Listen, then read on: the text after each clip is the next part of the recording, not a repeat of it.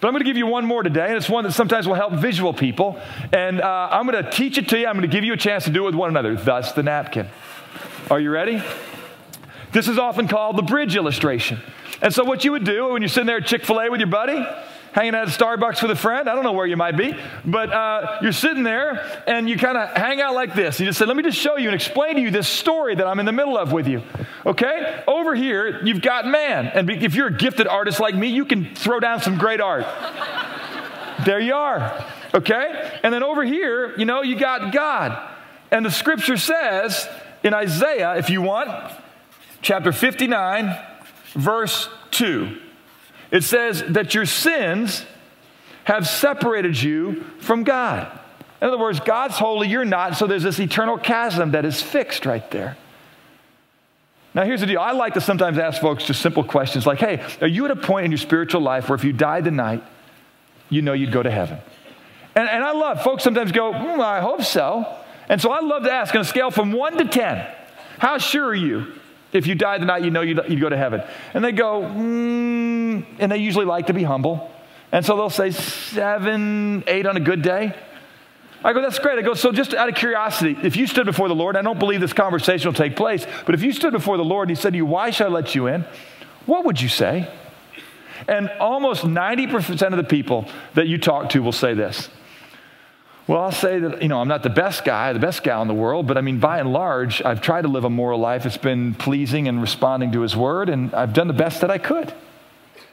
And so I say, great. So your answer would basically be along the lines of that your works, though you know they're not perfect because you're a humble person, that your works are hopefully going to be more to the good than the bad, and God surely grades on some level of a curve, and you're hoping you're better than Dahmer and Hitler, so to say. Who clearly have washed out. And they go, yeah, that's okay, great.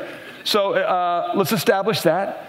And then I just like to say this. Okay, well, here's the deal. Let's just talk about what the Bible does say. And so what I'll write down over here is something like this. The Bible says, and we've already covered this if you've been on the Romans road, you just say, look, all have sinned. And so we know that. This is what's true of life with man. That's Romans, right? 3:23. The Bible also says the wages of that sin is death. And we know that because we looked at Romans 6:23.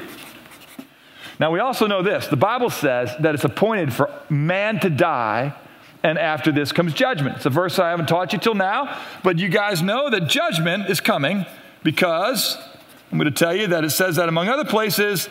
Let's just say Hebrews 9:27. So this is life with man. Sinners, the wages of sin is death, and judgment is coming. Now here's the deal. Let me show you what's so great about God. This is life with God. This is John 5:24. I like to maybe just put this over here. One of many verses that teaches this truth. John 5:24 says this.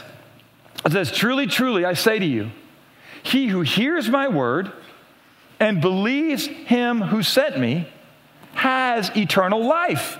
And so over here, we're going to put down life. And it says, and does not come into judgment. So over here, we're going to write down no judgment. But is passed out of death, so no death into life. That's John 5:24. So life with God, watch this. Life with God deals with sin and death, and life with God deals with judgment. And so the question is, how do we deal with our sin? So now we're getting somewhere.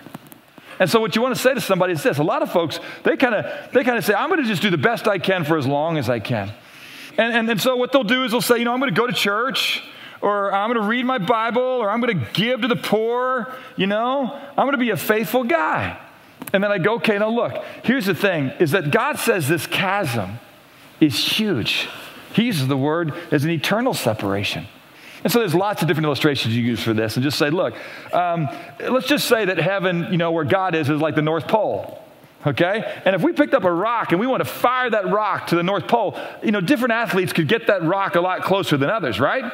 I might be able to throw that rock a lot further than you, but at the end of the day, even though I could get, this far, All right? There is no way I could ever make it to the North Pole. So some people, they throw it that way, they do it this way. But that chasm, man, you can never cross through your own efforts.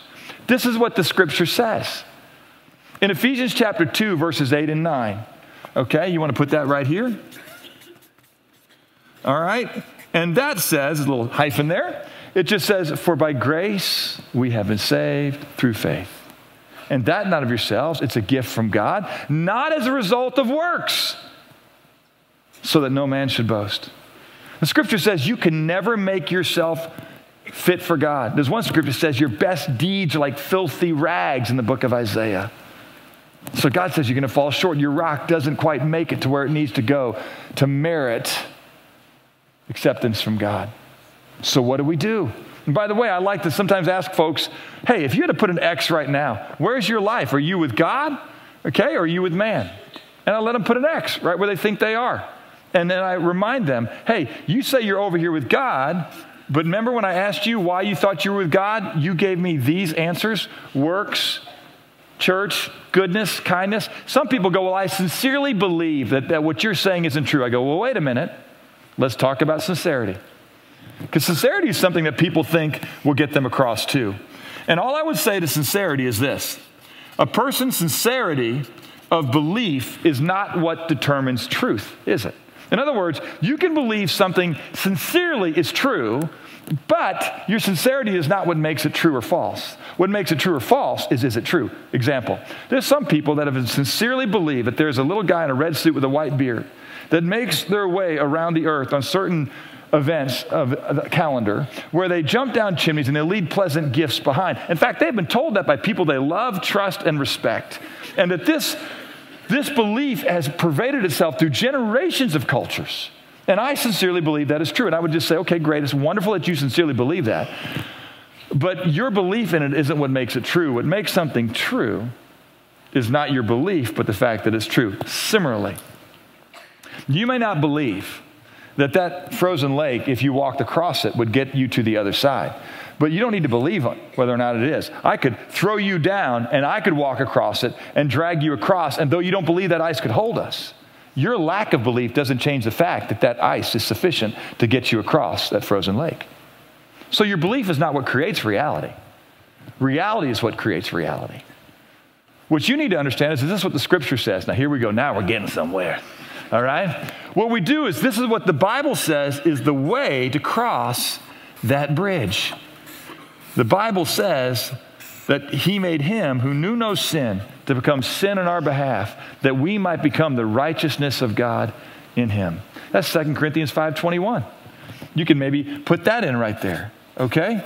I'll give you some other verses if you're inclined to look other places. Some people like 1 Peter 3:18. But I'm going to keep it really simple for you this morning, all right? Let's just stick with John 5:24. Because John 5:24 says, the way you get from here to here, right? Truly, truly, I say to you, that he who hears my word, but that's half of it. And so today you have heard this. He who hears my word and what? Believes him who sent me has eternal life. And so, friend, let me ask you a question. This is God's provision for you. You've heard it. Have you believed in it? And having believed, the scripture says, what that means is that you are going to say, I'm not trusting in my works, my beliefs. I'm trusting in what God has made evident through the death, burial, and resurrection of his son, that this is the means to which I can be reconciled to him. See, this is the bridge illustration. That which gets you across is the cross of Jesus Christ. And what you've got to do, though, today is put your trust in that Jesus. And you've got to say, Lord, I believe that that's the means to which I can be reconciled to you. And so I put my trust in Christ alone.